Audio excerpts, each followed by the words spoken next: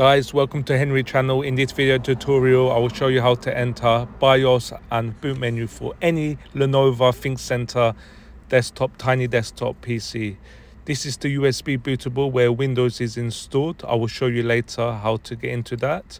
As you can see, there's BIOS on the screen, so I'm going to escape this, exit this, and show you from scratch how to get into BIOS.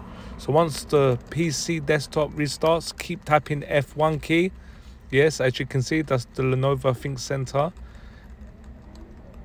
So keep tapping F1.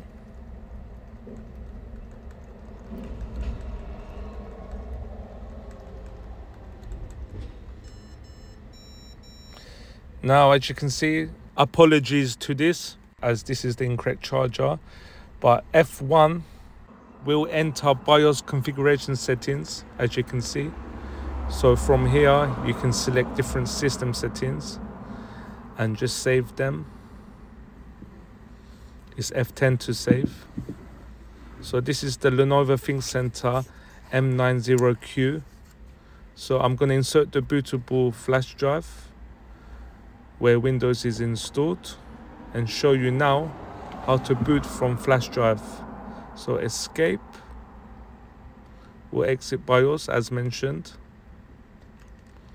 Now once the desktop restarts, keep tapping F12 key this time. So on your keyboard, keep tapping it continuously, and then you will see a boot menu option appear on screen on your monitor.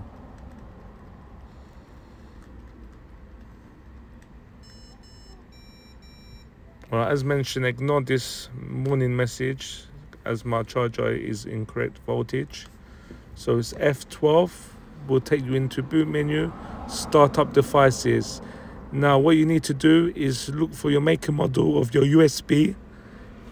So mine is a SanDisk.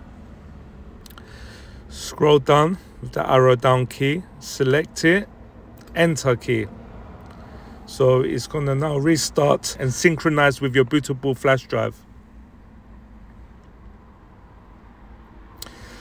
So I hope this video has helped you. As mentioned, it works on all Lenovo ThinkCentre desktops. Please like and subscribe.